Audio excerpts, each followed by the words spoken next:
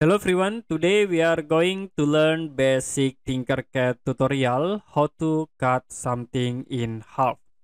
As example, I will insert polygon, and if you want to cut like these polygons into half in the side, you can use the box tool.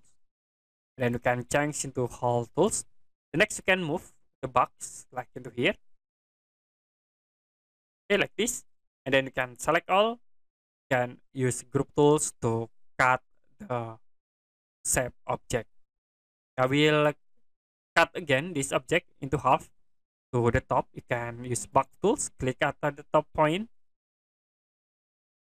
and then you can resize the box objects. Resize.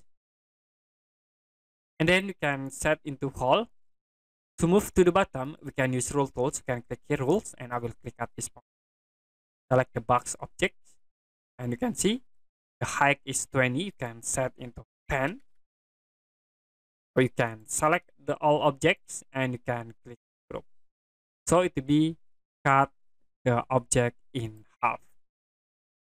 The other option, like I will create these objects, and then you can use these tools, box tools, into here, center point.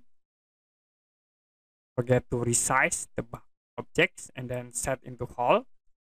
After it, you can select the objects, and then you can click group tools to cut the object into half.